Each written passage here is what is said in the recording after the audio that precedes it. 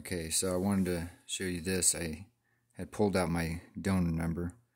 But yeah, it's simple stuff like this that cause so many delays and slowdowns.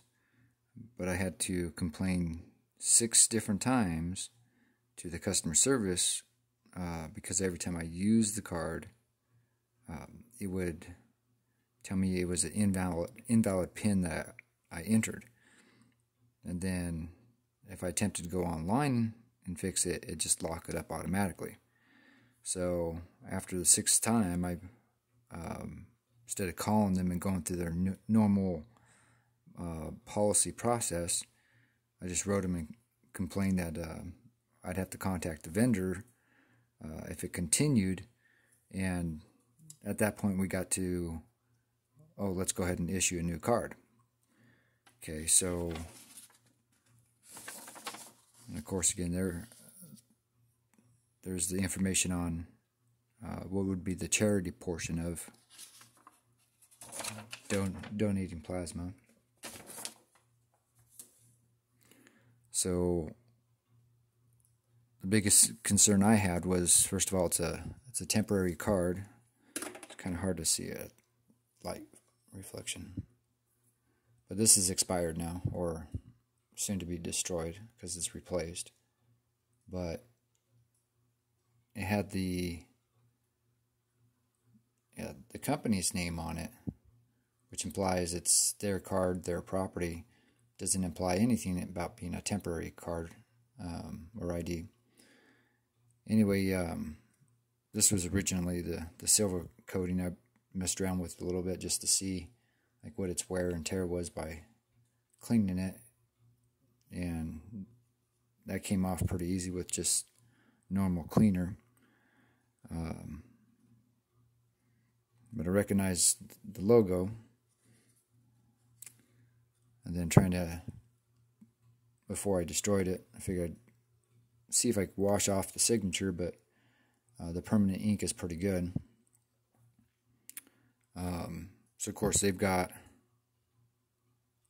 their registry number, and then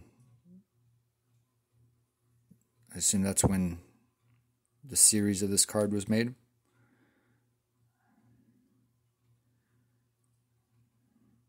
So the one thing that's hard to see is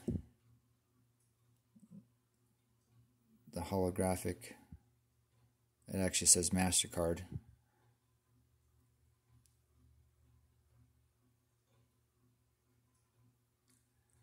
Okay, so that's just the temp card, and it's trash now. But going back to the other sheet, so they got 4 steps, but in the whole process, unless you catch this clause right in here, you have to request for a new one because it's part of the whole the second authentication or verification. That you have to request for a new card, or you're not going to get a card with your name on it. If it doesn't have your name on it, you attempt to use it for electronic transactions, that's not going to go through, and you're just going to end up locking up your card. So, and their fees aren't bad. It's $3 per month. Let's see if I can zoom in on that a little bit better.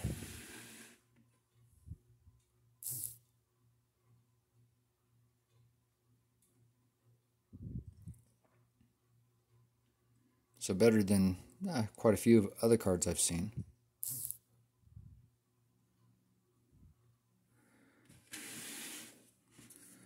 But anyway, I have to keep track of this.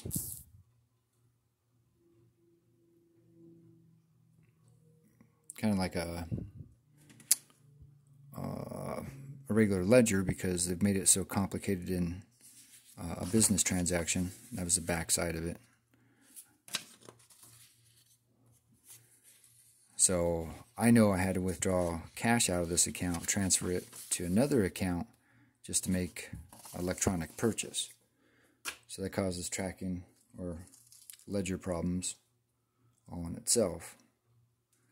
So I got the card that I was looking for,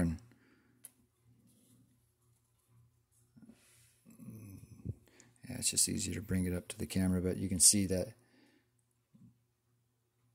you know, they've got a name on there.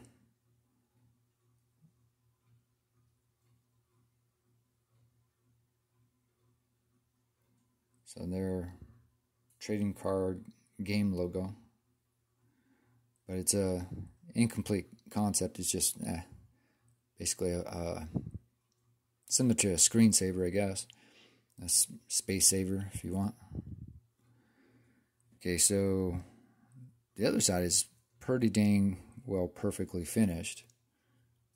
It's got like a waxy surface on it, so it's somewhat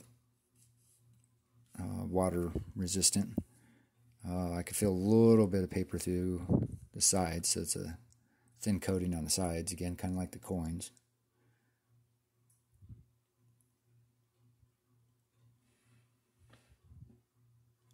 So that black wing is what I definitely want to change on it, because it's almost hard to notice it, that there's two dragons in there. So most of the time was put on the facial dragon. There's a lot of basic card information. For most of it, I would keep the same. Do some minor editing. But they did a very impressive job on it.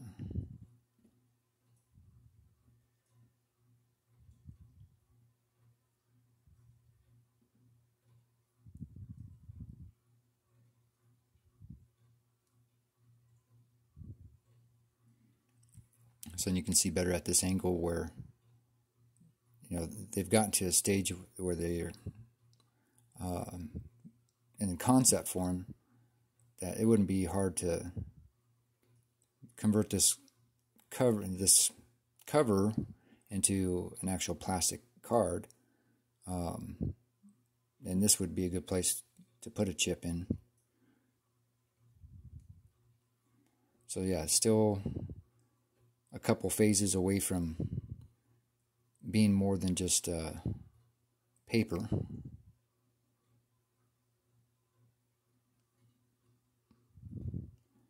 That gives you a general idea, I guess, direction.